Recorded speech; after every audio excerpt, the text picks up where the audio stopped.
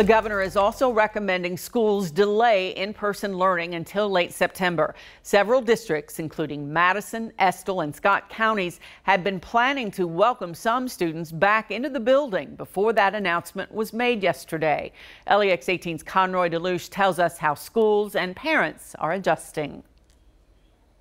When we visited Estill Springs Elementary School last week, only a mask could hide the smiles on teachers' faces as they prepared their classrooms. My building, Monday through Friday, starting out on the 24th, will look like it looks any other day, but it will be missing our favorite people in the building. That's because all students will now begin the year remote learning. Principal Jessica Mullins says her staff is reaching out to the families of each of her 500 students to find out what they need, whether it's a computer, internet access, a learning packet, even just a check-in. But you better believe we are going to gear up our home visits very quickly. It's time for us to see those kids. I'm hanging in there.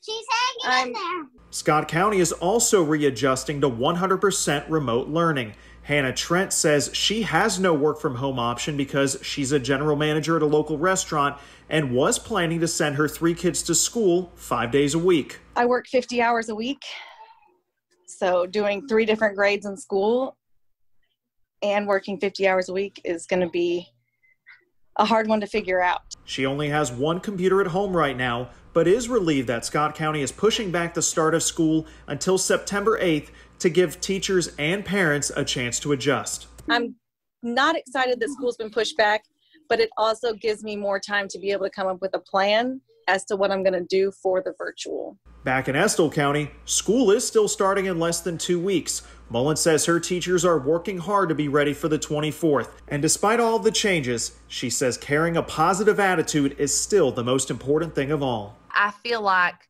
through these difficult times, we will all be better.